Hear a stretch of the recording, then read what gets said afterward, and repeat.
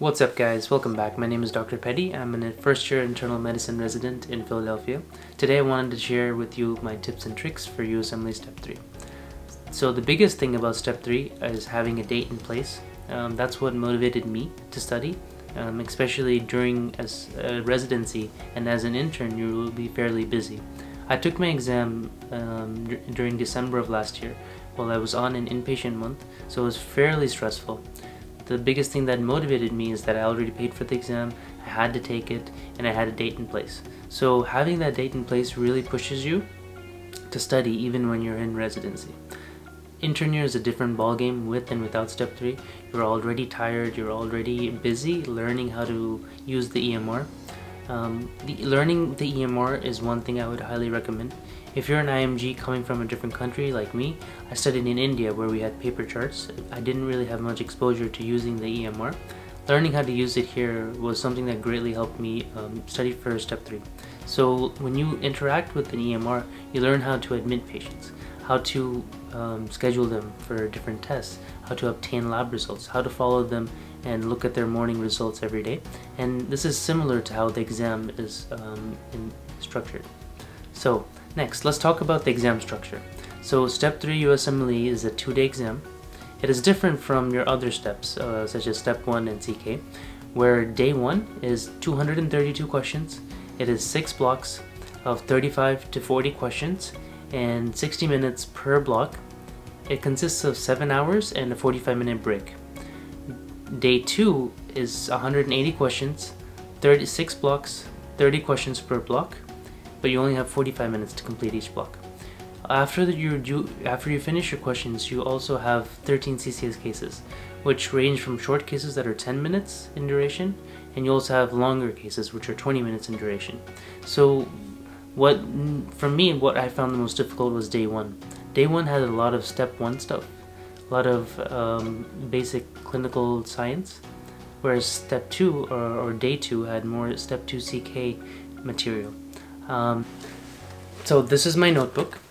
I got a 5-subject notebook. It is in this notebook I put everything from my USMLE Step 3 that I did on UWorld. I labeled it by chapter, so cardiology, nephrology, endocrine, and I made whatever questions I did on UWorld I would put into this notebook. Whatever questions I found difficult, topics, answers to questions. And I would just review this whenever I had free time in work. When I came home, every day I spent about an hour just reading through this book, and in a way it served to help me reinforce what I studied on UWorld. I didn't get to finish UWorld. I got through about 1,600 questions, and when you're in residency it's very difficult to actually finish all the questions, to do multiple passes. I never did that for Step 1 and Step 2. I always did multiple passes of the question bank just to reinforce the ideas. But for Step 3, I felt that you don't have time, number one. It is kind of redundant because you've seen these questions before. It's almost the same topics. So you just studying for the topics and understanding the key idea of what that topic is asking is better for you than trying to redo more and more questions.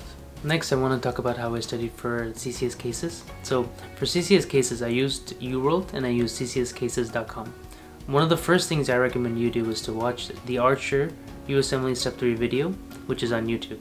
He gives a good introduction on how the system works, how to organize and navigate around the EMR. It is quite difficult because it's nothing like what you'll see in Epic. The EMR can be quite tricky. So watch as many videos as you can first to orient yourself, how to admit patients, how to order tests, how to follow up on your results, where to look on your H&P, where to find your physical exam. Once you do that, start doing ccscases.com. The way I did it was I organized it by high yield. So everything that was high yield, I would do those first. I got through about 30 of the CCS cases, and I tried to finish about all of the USMLE UWorld cases. So in UWorld, there's 2 types. There's a simulated case, and then there's just the case files. So the case files include history and physical, what lab test to order, what are the results, and what you should have done to treat the patient. It is not interactive. There are interactive cases, but they do not grade you on how you proceeded in a stepwise fashion. ccscases.com actually grades you on how long it took for you to order the right test, if you ordered the wrong test, what you should have done, and that, I believe, is how the real exam is structured. The real exam, the cases will account for a large proportion, approximately 25% of your overall score. So I would suggest that you spend your time equally amongst cases as well as questions.